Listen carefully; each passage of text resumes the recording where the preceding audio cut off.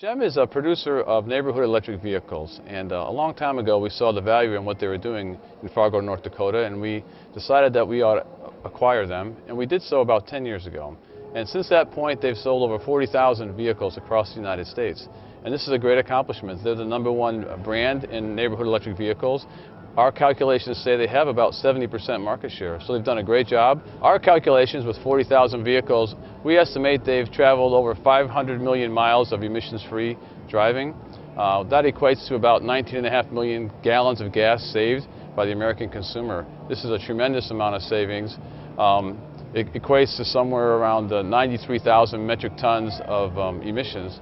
To put it another way, it equates to about the planting of about 500,000 trees.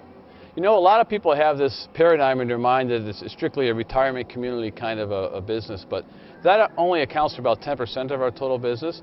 There are many other customers, for example, college campuses. Many universities across the United States use GEMs in their operations. State parks, municipalities. We have 6 models of GEMs right now. It gives us a real versatile model, everything from a 2-passenger cargo hauler to a 6-passenger people hauler. So we do have a lot of variability, and again, we can adapt to customer use because of that.